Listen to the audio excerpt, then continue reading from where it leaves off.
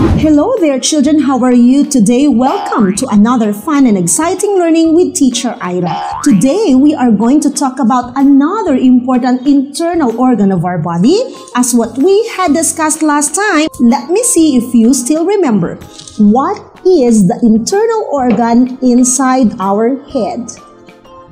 Can you remember? What is it? Correct. It's our brain. Yes. How about in our chest? Somewhere here. What is it? That says the.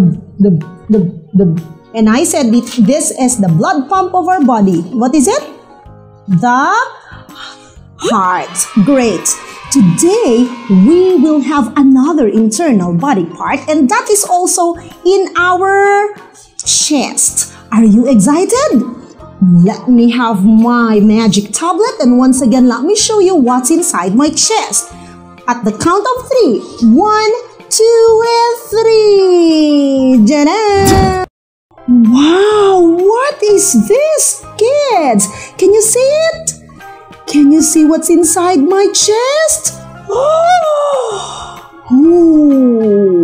children, this is very important because this is called the air cleaner of our body.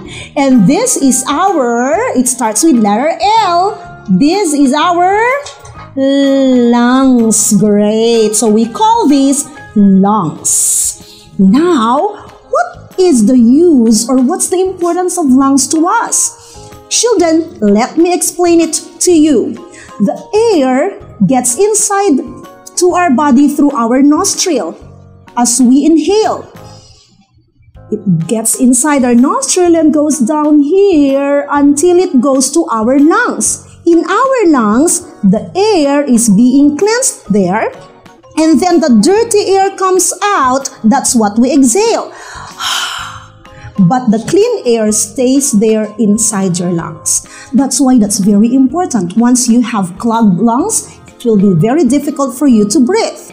Once you have sickness or once your lungs get sick, you will have difficulty breathing. That's why you have to take care of your lungs. Kids, there are things that make our lungs sick, like smoking.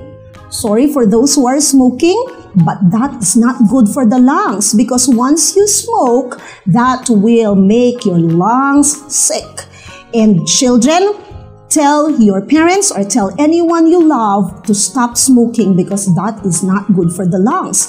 If you are not smoking, you might be staying with someone who's smoking. That is secondhand smoke. That is also dangerous for your lungs. That will also make your lungs sick. So when you are with these people, you keep your nose covered like this so that the dirty air or that smoke would not get inside your lungs.